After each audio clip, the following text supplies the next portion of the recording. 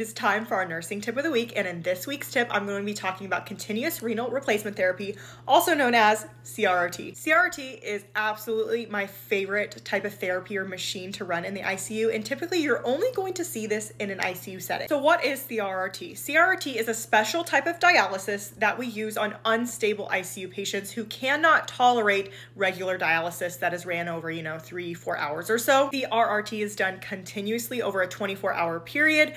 However, this can be done for just 24 hours. It can be done for several days, several weeks, but it continuously cleans out the patient's blood. It eliminates all the waste, and we can even pull fluids out of the patient's blood, just like regular dialysis, but it's much more gentle. There are a couple different types of CRRT machines, but these are two that I use in my ICU. We use the Prismax and the Prismaflex.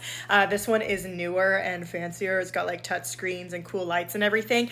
But what you use this on patients that are very unstable. So like your patients that are on maybe multiple pressures, that can't tolerate a traditional run of dialysis that pulls out a bunch of fluid over such a short amount of time. CRRT is much more complicated than what I can include in just this short tip of the week, but there are a lot of settings and things that we can adjust on these machines. We can use different types of fluids. We can pull 0 fluid an hour. We can pull negative 50 cc's an hour. We can pull negative 500 cc's an hour. It really just depends on your patient, their status, what the orders are, and how well they're tolerating it. There's 4 bags that hang on the machine. We have your effluent bag, which is where your waste products and fluids go into. We have your pre-fluid, your dialysate fluid, and your post-fluid. And all of these different types of fluids, they can be the same, they can be different. We can have, some potassium in them, no potassium in them, some calcium, no calcium, and they can be adjusted depending on the patient's status and condition. Some of the types of patients you'll see CRRT ran on, besides just your unstable multiple vasopressor patients,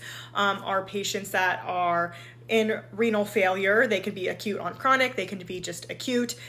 They can be in like severe rhabdo. We'll use it for that. We'll also use it in neuro patients where we don't want such a giant fluid shift at one time with traditional dialysis, and we need more of a gentle approach. CRRT is so fun because the patients that you get these on are usually some of the sickest patients in the units. At my hospital, they are one-to-ones. However, I know this is not the same at all hospitals, so I'm sorry if yours is not a one-to-one. I don't know how you do that. I did that during COVID and it was absolutely terrible. But let me know if you have any more questions, because I can get so much more in depth about CRRT. This is just a brief overview, and I hope you enjoyed this tip of the week.